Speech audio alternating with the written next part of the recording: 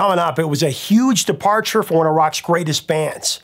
A hard rock song with a funky bass line and a disco beat, but it was a smash. It became their biggest selling song in America, but it's one that created controversy in urban legends over the years, mostly for its alleged hidden message in the song that when played backwards would share a secret. Stunning for sure. Song that was sung so fiercely by its lead singer, his throat bled. And the famous song title actually came from the year 1611. Coming up, the story of an 80s rock classic. You're gonna love it. Hey music junkies, Professor of Rock, always here to celebrate the greatest artists and the greatest songs of all time. You know, if you used to line your bedroom walls with posters of your favorite bands and your favorite artists, this is the channel for you. Make sure to subscribe below and click the bell so you always get our daily features, the stories of the greatest songs from the legends themselves. Also, check out more content at our page on Patreon. The link is below. You can become an insider and help us to keep the music alive. By the way, that intro came from our viewer, Stephen R. Thank you. Now, Queen's biggest selling song of all time is, of course, Bohemian Rhapsody. Mamma mia, mamma mia, mamma mia, let me go, Beelzebub. But their biggest selling physical single before digital music is actually Another One Bites the Dust. Another one bites the dust. Just under 2 million people actually bought the physical copy in the early 80s. And another 4 million people have paid for a digital download since then. The mastermind behind the song was the underappreciated bassist for the band, John Deacon, affectionately called Deaky by his bandmates. Another One Bites the Dust is a furious assault of disjointed paranoia, highlighted by a sick riff.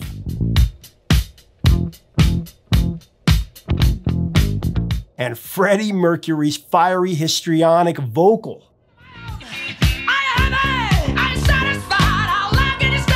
John Deacon grew up with a fascination for rhythm and funk. He recalled being drawn to soul music as a lad, and he dreamed of one day creating a song with a heavy dance groove that would attract black and white audiences alike. In 1978, Deacon was hanging out with the groove masters of American R&B, Nile Rodgers and Bernard Edwards. They were the driving forces of the band Chic.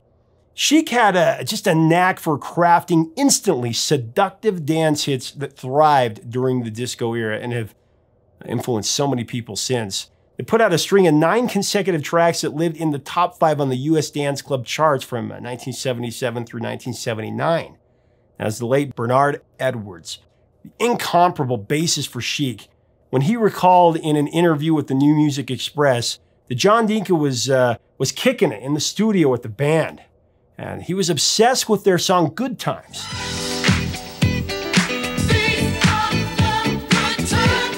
The track's infectious riff was magic to Deaky's ears, and it fired up his impulses to create a similar riff for his band, Queen.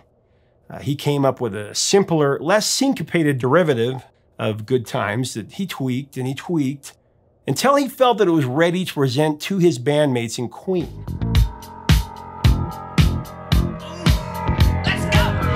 Now, meanwhile, Chic's Good Times captivated more than just John Deacon. It boogied its way all the way to #1 on the Billboard Hot 100. That was in 1979.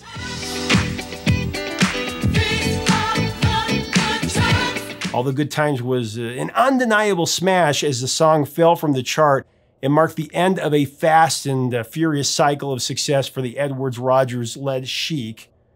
Sadly, Bernard Edwards passed away in 1996 when he was only 43 years young. Such a legend. After the glory run of Chic from 1972 to 1983, Nile Rodgers became one of the most sought-after producers and collaborators in all the music business. He's worked with superstars like David Bowie, Madonna, Duran Duran, Diana Ross, and Luther Vandross, just to name a few.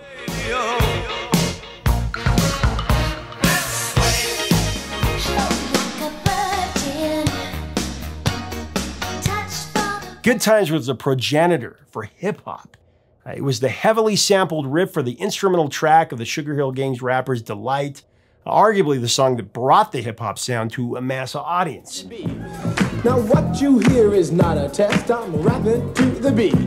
Rapper's Delight was released a month after Good Times peaked at #1 on the US pop chart.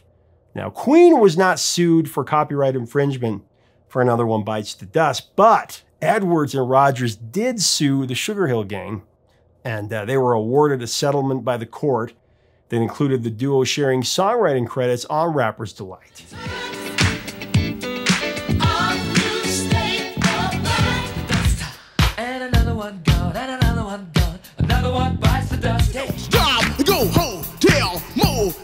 What you gonna do today?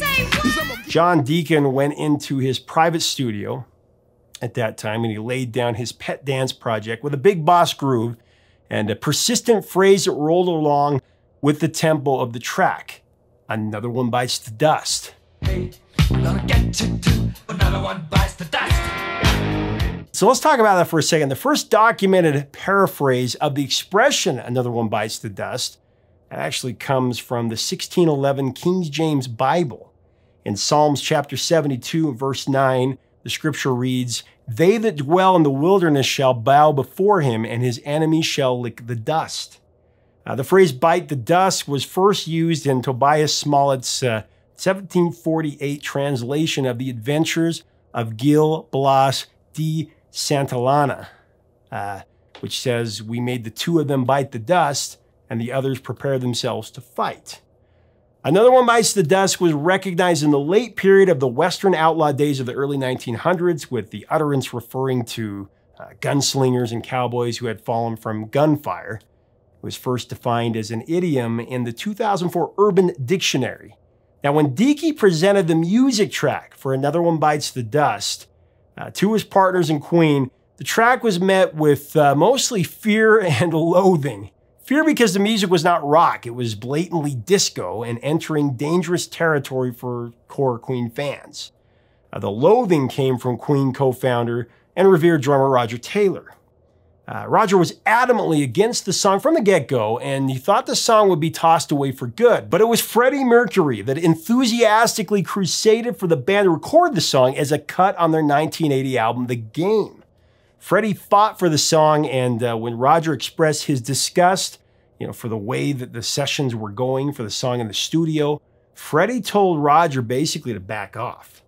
He said, and I quote, "Darling, leave it to me. I believe in this." End of quote. That's what Brian May remembers. Brian candidly imparted that Another One Bites the Dust would not have been recorded if Freddie hadn't been a big champion and pushed it through all the way. Now, like Deaky, Freddie wanted Queen to make a song that would be big in the dance clubs. Freddie frequented the disco scene and understood it. The band was also strongly encouraged to put out a dance track by the king of pop himself, Michael Jackson. MJ, big fan of Queen's music, and he told Freddie and the guys several times, to make a song that the cats can dance to. The phrase Another One Bites the Dust, it rang a bell for John Deacon to use as a song title. From reading the story of the St. Valentine's Day Massacre of 1929, actually. It's about two rival gangs in Prohibition period Chicago. One gang led by George Bugs Moran and the other by the infamous Al Capone. Al Capone ordered a hit on Moran, but the contract killer missed Moran because he was late arriving to his post. 6 of Moran's henchmen were caught by Capone's hitmen and were shot dead inside a bootleg whiskey shop and fled the crime scene.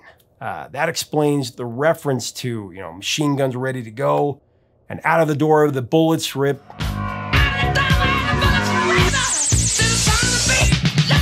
With the shots matching the sound of the beat. The lyrical structure of Another One Bites the Dust is not cohesive unless you break it down in 3 acts. Act 1, it's a cold-blooded mobster attack, like a shoot-'em-up gangster movie with machine guns, hanging on the edge of your seat, and the sound of the bullets ripping out of the doorway. Ain't no sound but the sound of his feet. Machine guns ready to go. Now, Act 2, that's about a jilted lover that strikes back at his cold-hearted ex-lover and who has taken him for everything that he had.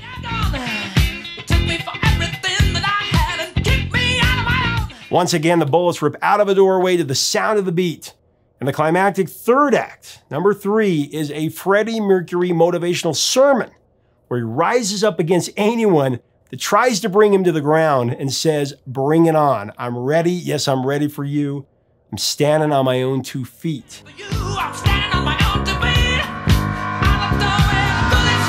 The bullets of self-defense and defiance rip out of the doorway yet again with a warning for the narrator's detractors in the final chorus. "Hey, I'm gonna get you too. Another one bites the dust." Shootout.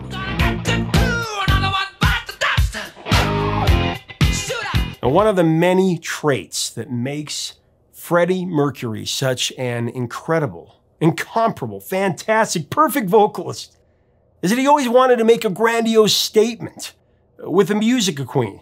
But he seemed to want to do something extra special with his performance on Another One Bites the Dust. Deacon, not known as a singer, he tried really hard to demonstrate to Freddie how he imagined that the song should be sung. Freddie, of course, instinctively picked up what Deacon was trying to convey perfectly. He sensed that Another One Bites the Dust had the potential to be an enormous hit. And he just attacked the vocal with so much vigor, giving it everything that he had. Brian May recounted that Freddie went into the vocal booth and he sang the vocal over and over and over, trying to get it down perfectly until his throat actually started to bleed from putting too much strain on his vocal cords.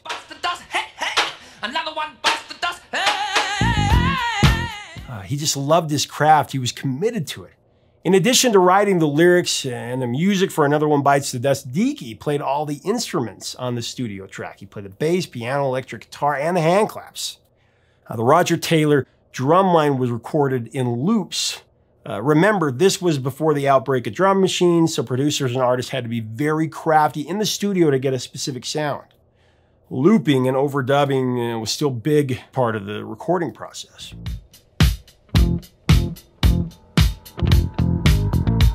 So Brian May contributed guitar flourishes with his Eventide harmonizer. There are no synths on this recording. All the effects that you hear are created by piano, electric guitars, and drums. The sound effects were run through the harmonizer for additional processing. The harmonizer produced the swirling nature of the song that's so prevalent in the bridge. Now, The Game was released as Queen's 8th studio album in the summer of 1980. The lead single from the record was the Elvis-like rockabilly ditty, Crazy Little Thing Called Love. And that was the band's first #1 smash on the Billboard Hot 100.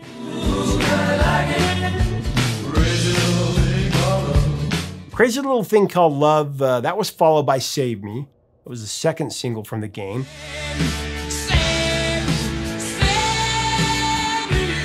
And although it climbed to number 11 in the UK and it was a top 10 single in several other countries, it failed to chart in the US. Now, the third single, Play the Game, came out next and it narrowly missed the top 40. It stalled at number 42 on the Billboard Hot 100. It peaked at number 14 in the UK. Play the game of love. The Game kicked off with a bang, but after 2 singles stiffed following Crazy Little Thing Called Love, the album appeared to, have run its course. This was before they released 6 or 7 singles like they did in the mid-'80s with a lot of albums. They were trying to figure out if they were going to do a 4th single from The Game. One of Queen's main roadies was very vocal that the band should release Another One Bites the Dust. Apparently, despite lugging around the band's heavy gear from gig to gig, the roadie didn't carry a lot of weight in the band's decisions, and the guys in Queen kind of laughed off his opinion. The band regarded Another One Bites the Dust, I guess, as just a catchy dance track, nothing more. It wasn't until Michael Jackson encouraged them to put the song out as a single that they were actually convinced that they should. Michael Jackson attended a Queen concert, I believe it was in LA, and he went backstage to see the band after the performance. And he was very animated about how much he loved Another One Bites the Dust. MJ told the foursome that the song would absolutely top the chart. So the band listened to MJ, and Another One Bites the Dust became the 4th single from The Game. Now, Michael Jackson's prophecy that the song would be a huge hit, it came true. And another one gone, and another one gone, another one bites the dust. Hey. Another One Bites the Dust shot to #1 on the Billboard Hot 100 in the fall of 1980, and it stayed there for 3 weeks. It was also the longest-running top 10 single on the Billboard charts for that entire year. I think MJ knew what he was talking about. This was between Off the Wall and Thriller. The giant popularity of the song dramatically juiced record sales. It led the game to selling over 4 million units as an album. It was Queen's only LP to reach #1 on the album charts in the US, actually.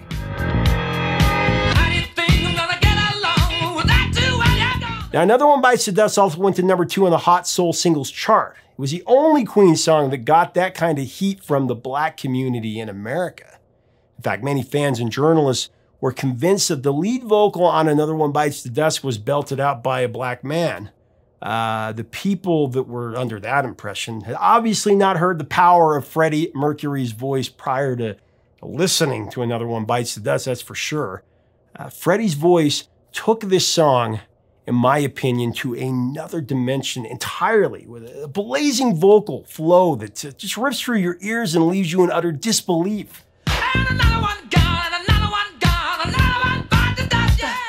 The track rose to #2 on the Hot Disco Singles chart as well. It was a #1 sensation in Spain and Canada, Israel. It went to #2 in New Zealand, #5 in Australia, and #7 in the UK. Another One Bites the Dust has sold almost 6 million copies in the States alone and over 9 million worldwide.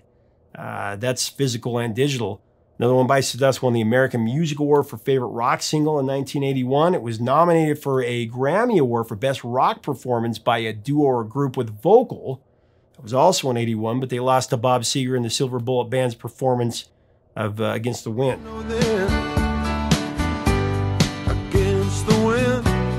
In the tradition of We Will Rock You and We Are the Champions, Singing, we will rock you. We are the champions, my friend. Another One Bites the Dust has become an arena rock staple in sporting events around the globe for every sport. The song's fiery resilience attracted Sylvester Stallone. He actually wanted to incorporate it into his Rocky movie franchise, but they wouldn't give permission. Actually, many out there aren't aware. Another One Bites the Dust was Sly's first choice to be the theme song for Rocky III at the first when they do that big montage, but it was ultimately replaced in favor of Eye of the Tiger.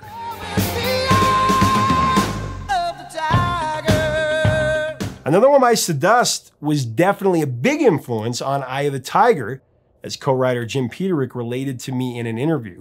You can see that on our Vivo channel. And for every 80s kid, we remember that Another One Bites the Dust was a professional wrestler Junkyard Dog's theme song when he'd enter the ring. I'll never forget when he was dancing with those kids after he won that one time.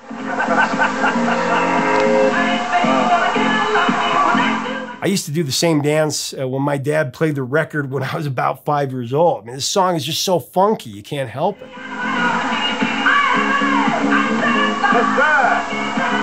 Now, the track's involuntary musical imagery, which is the scientific term explaining why this song is impossible to get out of your head.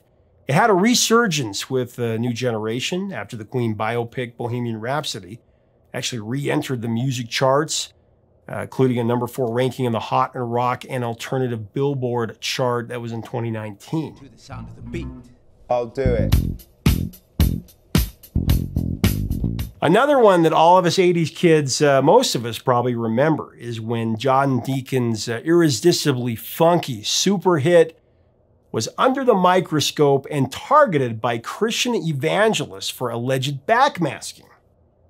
The ultra-religious committee claimed that if you play the chorus of Another One Bites the Dust backwards, there is a subliminal drug message where you can hear Freddie, his voice say it's fun to smoke marijuana.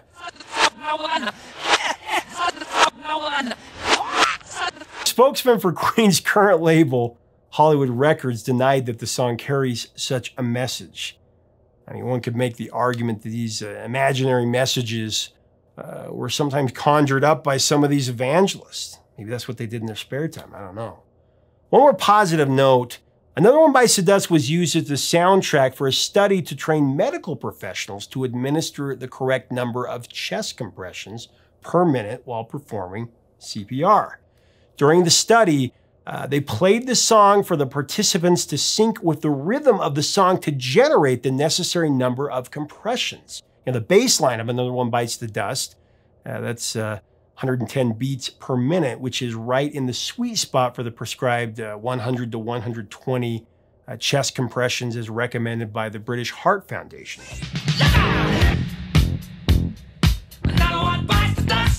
So Another One Bites the Dust has literally saved lives. The evangelist would be happy to know that. In addition to his stellar bass playing, John Deacon manifested his valuable utility to Queen as a songwriter, arranger, and instrumentalist most prolifically on Another One Bites the Dust. We also need to appreciate his invaluable contribution on several other greatest hits by Queen. A lot of people don't realize this. But John Deacon wrote You're My Best Friend. It's a song that he dedicated to his wife from A Night at the Opera. That was a #7 hit in the UK and #9 here in America.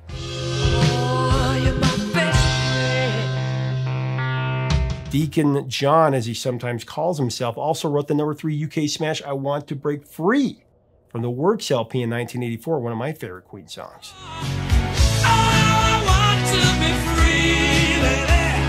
And as you'll recall in a feature we did some months back on POR, Deaky came up with another ridiculously infectious riff that was the genesis for Under Pressure, Queen's double platinum collaboration with the great David Bowie.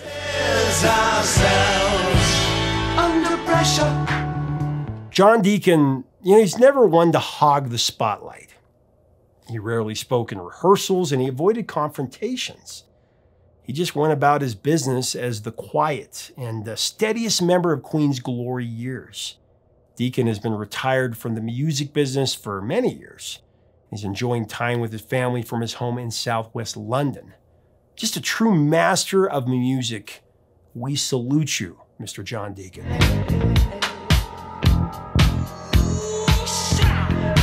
Leave us a comment about this funky rock and disco classic. What are your thoughts on the performances by Freddie Mercury and John Deacon?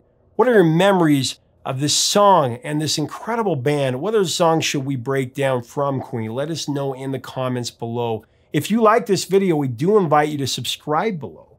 Click the bell so you never miss out on our daily content. And take a look at our other content on Patreon. I think you'll enjoy it. Help us keep the music alive. Until next time. 3 chords and the truth, my friends. See you soon.